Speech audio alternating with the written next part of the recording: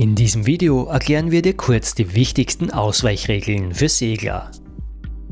Erkundige dich bitte vor dem Segeln aber immer über lokale Besonderheiten. In diesem Video wird keine rechtsverbindliche, lückenlose Auskunft über alle Bestimmungen rund ums Segeln gegeben. Es werden nur die wichtigsten Grundregeln erklärt. Wie im Straßenverkehr gibt es auch beim Segeln eine allgemeine Sorgfaltspflicht.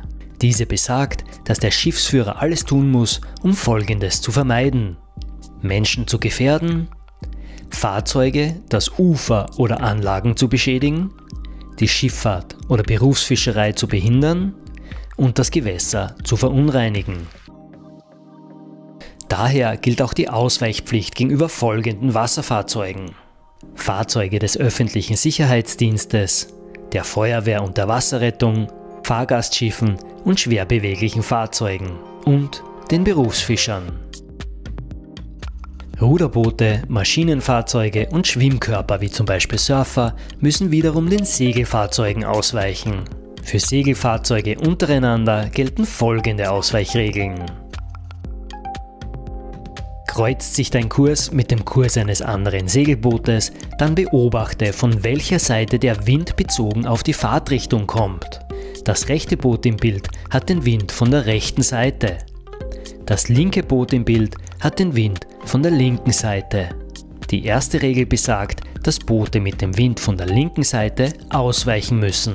Am besten merkst du dir die Regel: Wind von rechts vor Wind von links.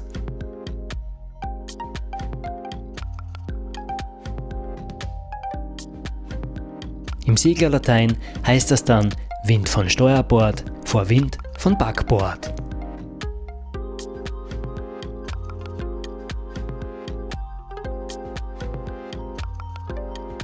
Kommen wir nun zur zweiten Ausweichregel.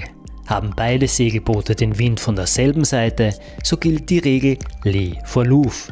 Das heißt, dass das Boot auf der windzugewandten Seite ausweichen muss.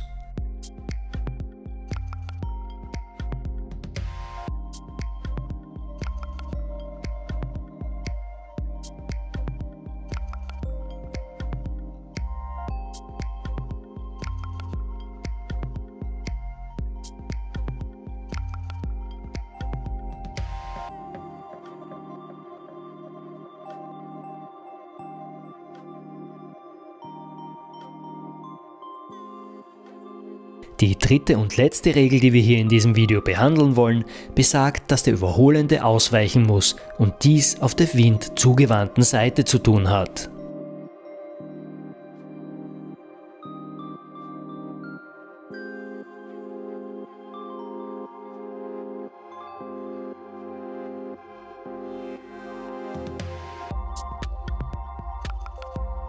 Allgemein gilt für das Ausweichen noch Folgendes: Der Ausweichpflichtige muss rechtzeitig, großräumig und deutlich ausweichen.